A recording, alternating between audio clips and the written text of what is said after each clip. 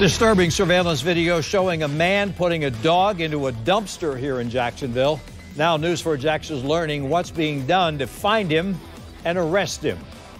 The good news, the dog is doing okay. This happened on the south side near Barnes Road. News4Jax reporter Eric Avanier has been looking into this video and joins us live from that dumpster where the dog was rescued. Eric?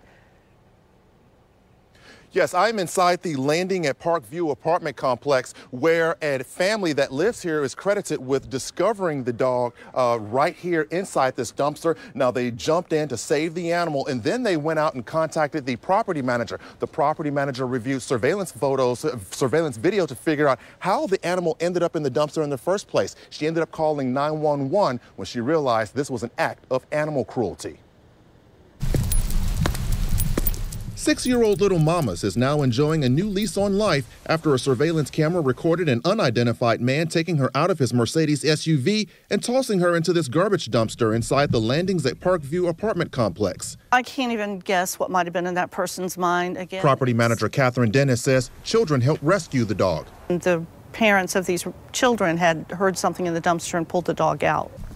Dennis took custody of the dog as a foster animal and named her Little Mamas. Jacksonville police were called to investigate what happened. According to this animal control activity card, a police officer tracked down the owner of the Mercedes SUV. The card states that the person in the video looks like the person the officer spoke to. They did make contact with this person. They can't be sure it is the right person or even the right tag number. So no arrest was made or citation issued, but News4Jax has learned the case is far from over. The same officer is in the process of putting together a comprehensive report before going to the state attorney's office to seek an arrest warrant. News4Jax has also learned animal control is conducting a separate investigation, which may lead to charges. According to a JSO spokesperson, the charges would be animal cruelty, which is a felony.